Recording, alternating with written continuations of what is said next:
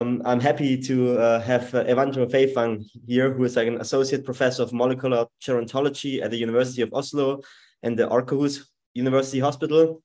And his group is working on molecular mechanisms of human aging and age-predisposed neurodegeneration. Evandro's lab also received funding from VitaDAO to study discoveries of novel mitophagy activators for Alzheimer's disease.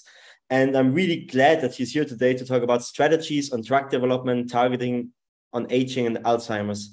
Evandro, go ahead. The floor is yours. Thank you, Max, for this invitation. And also very nice to see the old friend, Andrea. We're in the same panel. So in today's presentation, I would like to give you an outline, including a phenotype-based strategies on drug development, mechanisms-driven strategies on drug development, and the importance of using AI as a fast, efficient, and useful way to screen drug candidates for Alzheimer's disease and anti-aging. And there's also a key thing in the drug development field, that is false positive or false negative results. So we could reduce false positive drug candidates by using a cross-species approach. So today I will cover those four parts. Hopefully can give you some hints. What we are interested in aging, it is because, at least for my case, I was inspired by Pablo Picasso, who is a very world-renowned artist. And you can see this is a portrait of himself at the age of 15, and another one at the age of 25. He actually lived very long, died at the age of 91. 1 year before his death, he had his last portrait. And you can see the increase of wrinkles, loss of hair and hearing, as well as an unhappy face. So this is the important thing of aging. It happens to everybody. It is unavoidable. And my question to the audience, always I would like to raise up, it is, how do you foresee your health in your 90s? Would you be pessimistic as Picasso experienced, or would you be more optimistic in this technology enriched society? A few weeks ago with Lynn Cox, Wilhelm Bohr, Eric Verdin, and Tom Kirkwood, among the others, we had a meeting and wanted to reevaluate the current suggested 9 hallmarks of aging. And we have proposed some new hallmarks of aging, including compromised autophagy, microbiome disturbance, altered mechanical properties, and impaired like DNA and RNA regulation, inflammation, as well as some unknown parameters. As we are interested in aging, and it's impossible to work on all those parameters all together in one lab. So when I started to work on aging, we want to work on a parameter which could be linked to many hallmarks of aging.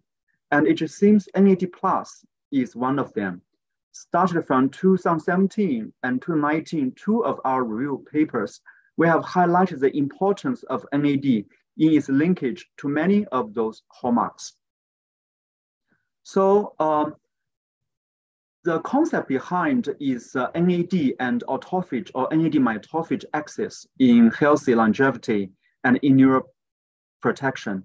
With this in mind, with our colleagues, we have proposed that compromised autophagy is an independent hallmark of aging, while there's some overlap with that of proteostasis impairment.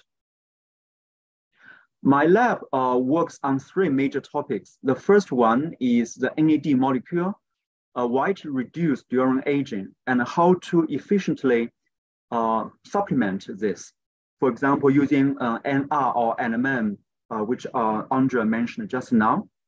And my second topic is Alzheimer's disease, and we are interested in new molecular mechanisms, focusing on impaired garbage clearance. We are also actively using artificial intelligence as an approach to prepare drug development, targeting on Alzheimer and healthy and aging. So what is NAD+ and why it is important? It is a molecule available in every of our cells.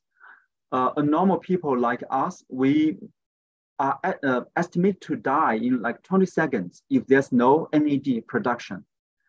NAD has been coined as a molecule involved in energy production, redox homeostasis, cellular pathways. And in the past decades, it has been shown an age-dependent reduction of NAD+, and that drives attention of the aging field. So we have been working on NAD+ when I was a postdoc with Wilhelm Bohr in the Aging Center in Baltimore 10 years ago.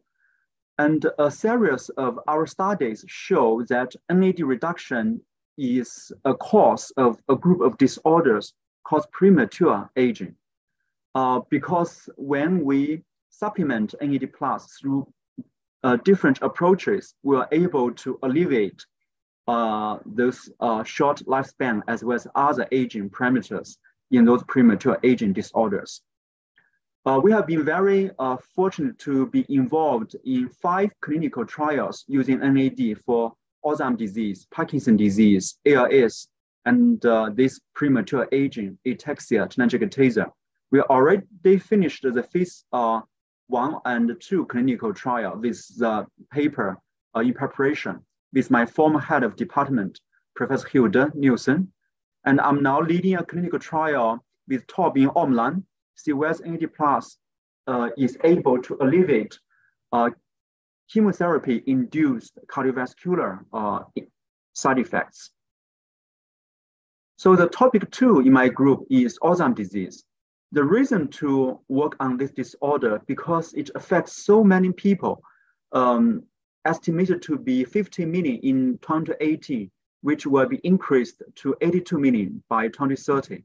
And it will bring formidable socio-economic pressure as well as other pressure.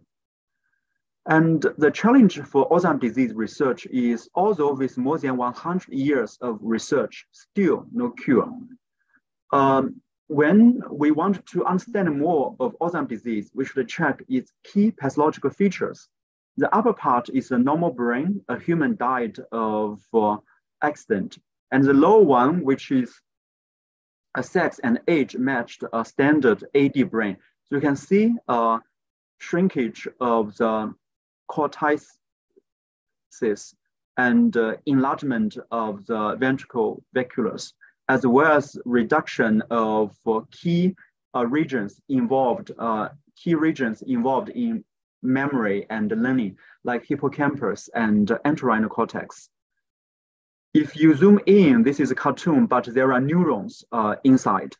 However, in Alzheimer's disease, those 2 disease pathological features, including extracellular A-beta plaques and intracellular tau tangles, they are disease defining pathological features, and we consider them as garbage of the brain. So there have been the latest drug being approved by US FDA, which was this memantine 20 years ago. And in the past 20 years, there were more than 250 drug candidates in clinical trials. Almost all failed, except this Aduhelm, which was approved by US FDA last year, but it is controversial. And very early, a few weeks ago, there was a drug as an A-beta antibody, showed 26% improvement pending the data publication. So still, there's no drug to stop the disease. And we wondered whether we can, using our knowledge in aging, to further our understanding of etiology of Alzheimer's disease and to prepare the drug development. And we focus on aging because it is the primary driver of Alzheimer's disease. And we propose that for healthy young people, we have a lot of healthy mitochondria. They are the engine of our body. And they enable the garbage clearance tract to eliminate the brain garbage. However, when we are getting older or with genetic mutations, this engine worn out or does not work, which eliminate the garbage clearing capacity of the trunk, which we use as a way of mitophagy. So our aim is to fix the garbage engine. In scientific terms, that is to turning up mitophagy. So why focus on mitochondria? And there are physiological and anatomical reasons. For example, our human brain, although it only constitutes 2% of the body weight, but it consumes up to 30% of the energy. It needs a lot of mitochondria in high quality to produce ATP for our brain to work. What is mitophagy? I can show you via this video provided by my colleague No Sun. So the green are the mitochondrial network labeled by a mitochondria tagged mitochema, which is a mitophagy reporter. And those red dots are mitophagy. So why is that important? For example, if we're giving a mitochondrial toxicant like FCCP treatment, and we saw dramatic increase of red dots, indicating damaged mitochondria are eliminated. This is a very important cell survival and protective approach. And we argue this approach is dampened or at least impaired when we grow older, and especially stopped in Alzheimer's disease. Based on our recent publication in Nature Neuroscience, we had our 5 years work showing this likely the mitophagy impairment could be a risk factor, if not a cause of Alzheimer's disease. Because we have our evidence, like for example, using the APPPS1 mouse model. This is a wild type, so this is a hippocampus region, which is important for memory. And those green dots are the brain garbage, extracellular A-beta plaques. So those are disease-defining pathological features of Alzheimer's disease. And you can see with our mitophagy inducer uronidase A treatment, it dramatically reduced A-beta plaques. A-beta plaque was also reduced with another mitophagy inducer, actinoline. With this data and other data I didn't show you here, it supports the importance of impaired mitophagy as a risk factor of Alzheimer's disease. Thus, we propose that Alzheimer's disease, in addition to tau and A-beta, accumulated damaged mitochondria can exacerbate this process. And we used our evidence to show when pharmacologically or genetically reinstall impaired mitophagy, which reduces mitochondria, can stop or at least slow down the disease progression. And there are many molecules in addition to the two I mentioned. NAD precursors are also important mitophagy inducers, as reported in 2014. It is important mitophagy inducer. So right now I'm shifting to project number 3, using artificial intelligence based drug development to increase brain garbage clearance. And the concept is using AI to find drug candidates targeting any of the disease like drug-able targets, and as an approach to reduce the brain garbage. Why using AI? Because it has been very popular and efficiently used in different fields, including medical fields, like drug screening, physical and mental health maintenance, and longevity promotion, among others. So 2 talented students, including former postdoc Chen Longxie and current DPhil student Alice Rich-Ai, with our collaborators, we had a study showing so I'm now giving a schematic representation of the flow of this project, including provision of 18 to 19 no mitophagy inducers. We excluded those mitochondrial toxicants because they have low translational potential. And then we built an algorithm, a machine learning-based approach. And with this algorithm, we are able to identify AI-based drug mitotic inducers in a traditional Chinese medicine library, which contains 3,274 molecules isolated from traditional Chinese medicine, which has been evidenced with anti-dementia potential.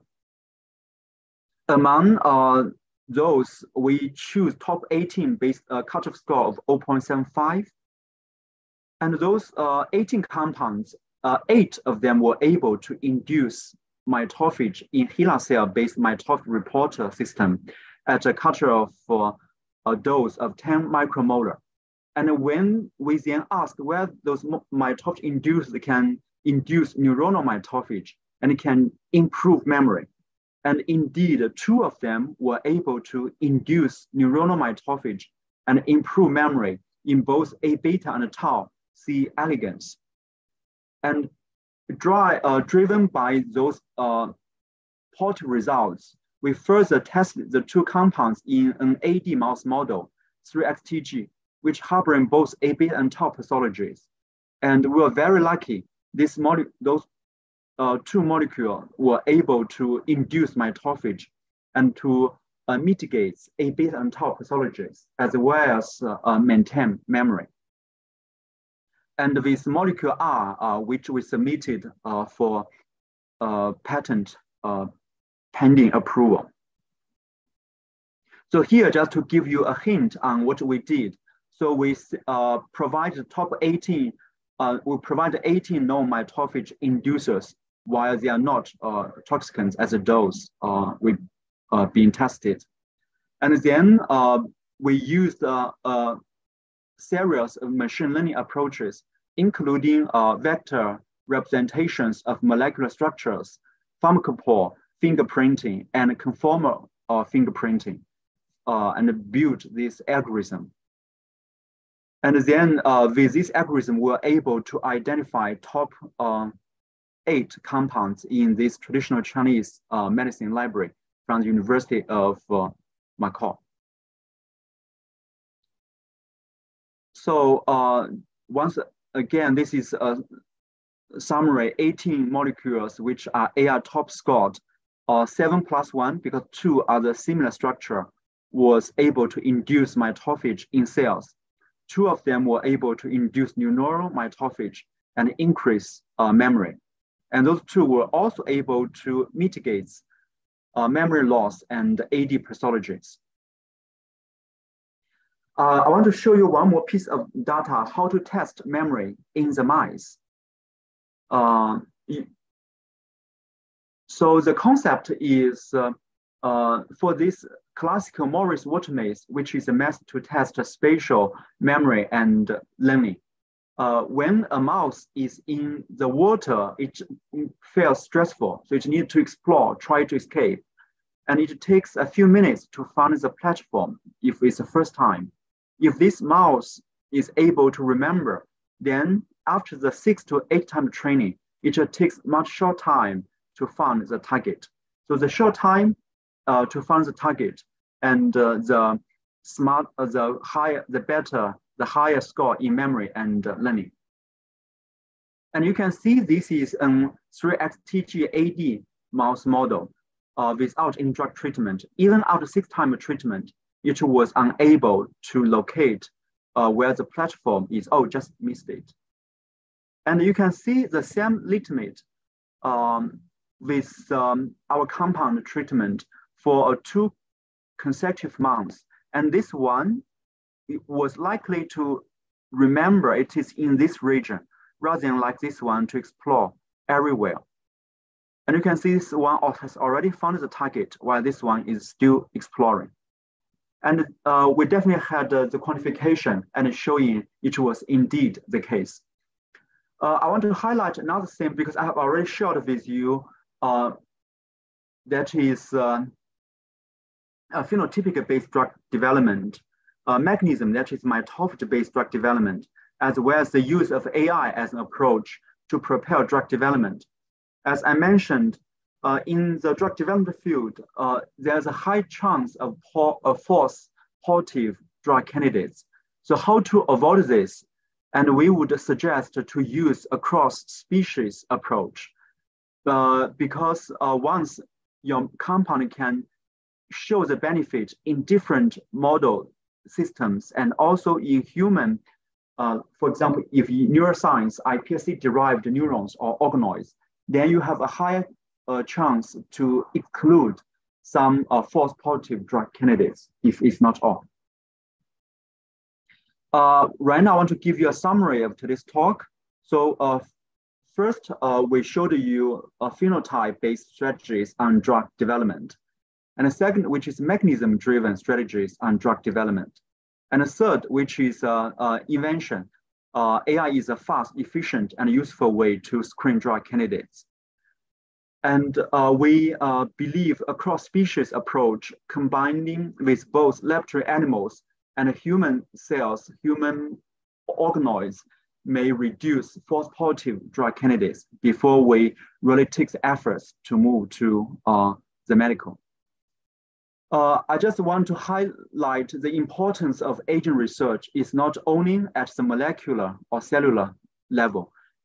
We need to work in with the geriatricians who are taking care of patients at individual level, and also the scholars or scientists or even politicians who are making like policies or even involved in economy regulations to communicate and work together to address this issue. And this Norwegian Center on Healthy Aging Network, we were very fortunate to have like pioneers in the field as our national and international members.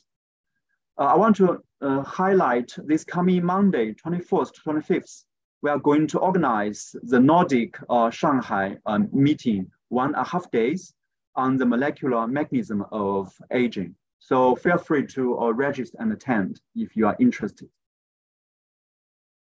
I hope you still remember my question, how do you foresee your health in your 90s? We definitely, our aim is to be physically strong when we are 90s and mentally sharp. As NAD+ is one of the major topics in my group, many people, you may not know, actually it is available in both milk and beer. You may thought to have a glass of milk in the morning and a glass of beer in the evening as a simple way to anti-aging. However, life is not that easy because NAD is very low. So you need to have a big chunk of beer to get sufficient amount. Finally, I would like to thank my team members, including the 2 former colleagues. Dr. Chenlong Xie was the first author of this AI paper, and Dr. Yaya Arman, who contributed a lot and now an editor in Nature Aging. And our collaborators as well as funding, including VitaDAO and molecules, and my conflict of interest. So thank you, Max, for this invitation. Perfect. Thank you, Evandro, for giving the invitation. I guess to sum it up, lift weights, play chess, and drink big glasses of beer.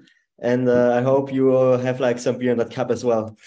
We've got some questions from the audience. Maybe let's start with one from YouTube. And the question is, are there specific cell types that show more defective mitophagy in AD patients? Yes.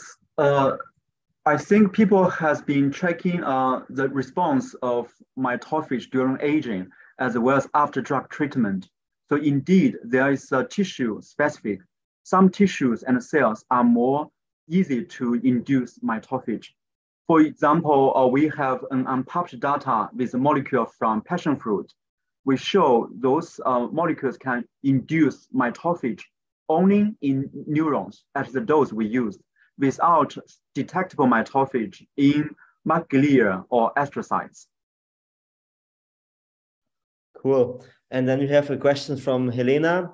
What impact with an individual moving out of custom culture language zone, migration, and what after periods of great deprivation, social insecurity, war?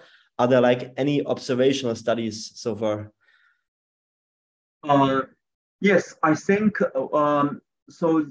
the chance as well as the severity of get Alzheimer's disease or cognitive impairment is not just through one parameter, because we are social animals. So there are a lot of things to be involved, not only the genetic factors. For example, the genetic factor APPPS1 mutation only constitutes less than 1 to 5%. The others, many are unknown.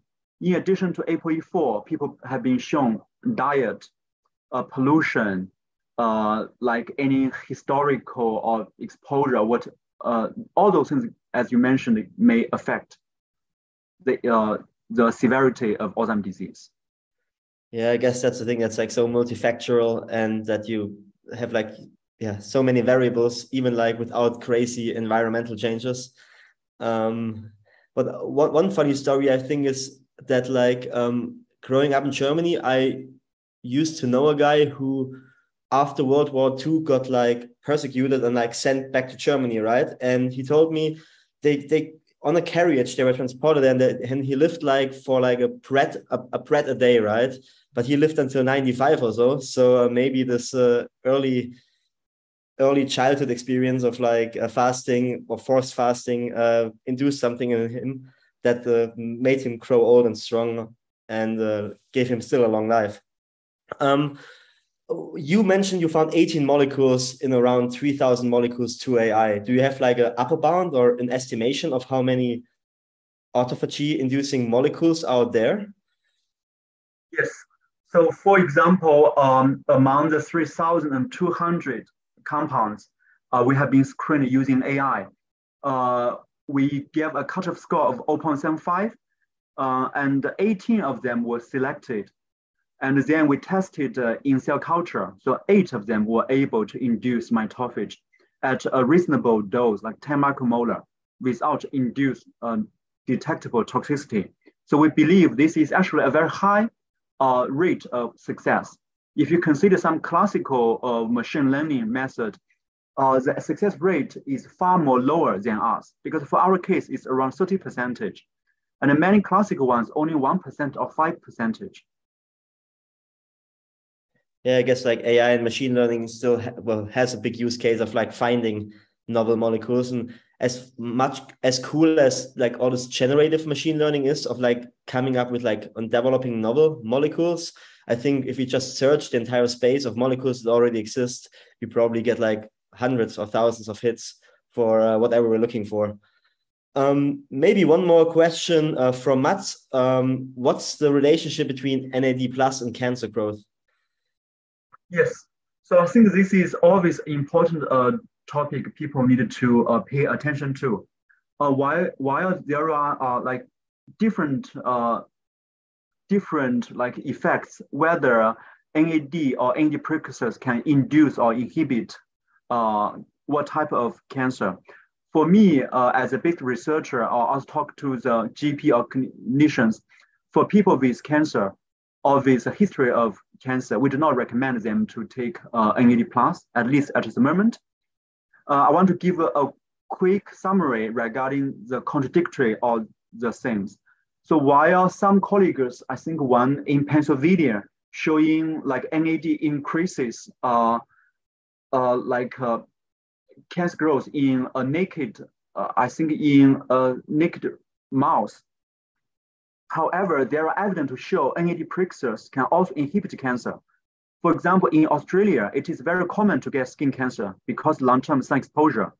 A few years ago, a phase 3 clinical trial published in New England Journal of Medicine with over 500 participants showing taking vitamin B3, which is nicotinamide, which is a side product of NAD+, but also a precursor of a side product of NAD+, but also as material for NAD+ through the salvage pathway.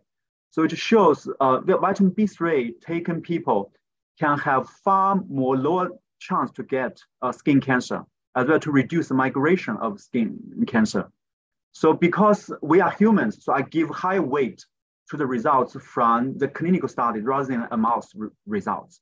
But also we need to keep a caution on this. Great. Thank you for your insights, Evandro.